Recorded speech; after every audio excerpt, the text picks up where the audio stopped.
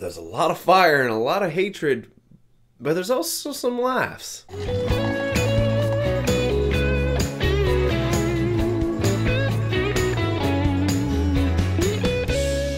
Hey guys, this is my review for a film that I just watched on the spot. I don't know how long it's been on Netflix for, but I watched The Most Hated Woman in America. This film is a biography about Madalyn Murray O'Hair, one of the most controversial and technically one of the biggest changers in American history. She is the woman that sued the Baltimore school district to take the prayer out of school districts, the morning prayer.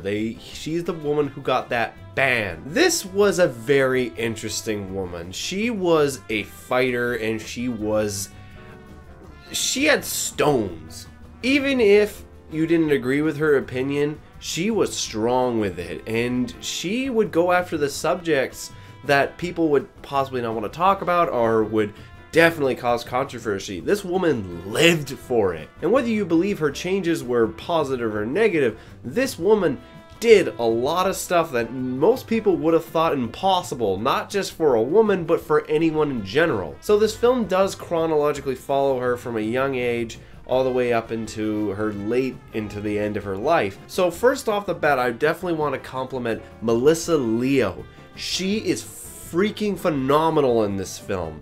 This is the best performance she has definitely done ever since The Fighter. What was cool about her was her relationship with her son, because this is a relationship that he is the one who basically gave her the edge, the motivation to start everything, and that backfires on him as he slowly starts to kind of fall away to the side to his mother's political agenda, and in the end the relationship between the two completely sours, and he goes back on what his mother has basically been trying to accomplish. This film has two timelines, mind you. First is the present, or present-ish, of when she's been kidnapped, and we are recalling events that led up to that moment, from when she started her political agenda to all of her major accomplishments to when she was kidnapped. And the other thing I want to compliment is the editing. The editing is solid. There's really good transitions. There is fantastic pacing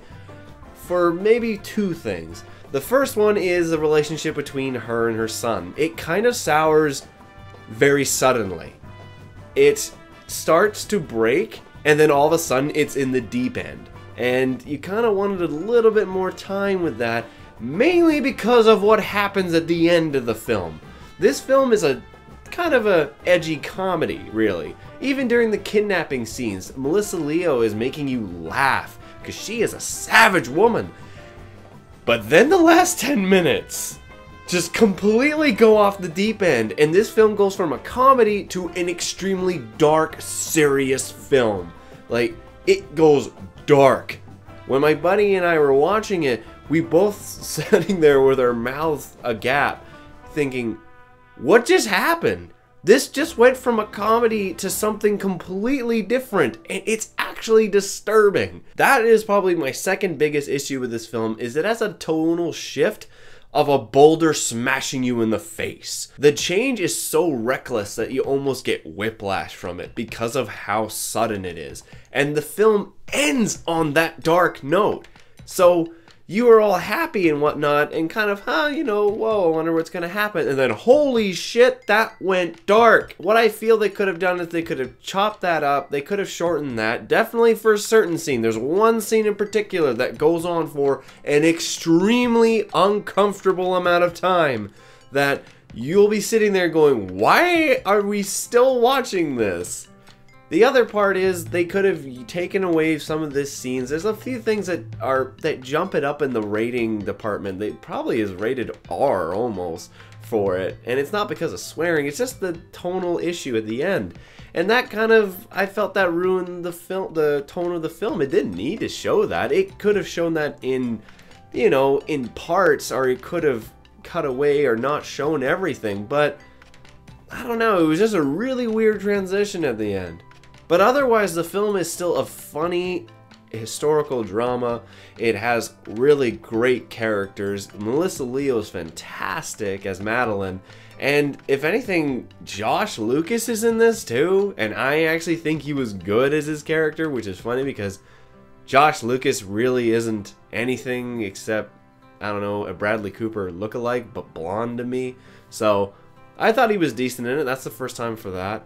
Either way, guys, I'm going to give The Most Hated Woman in America a 4 out of 7. It is a fun movie, but that ending just doesn't make sense in terms of how the rest of the film is structured. I enjoyed the film as a whole, but just that change is so freaking weird that it completely offsets the rest of the film.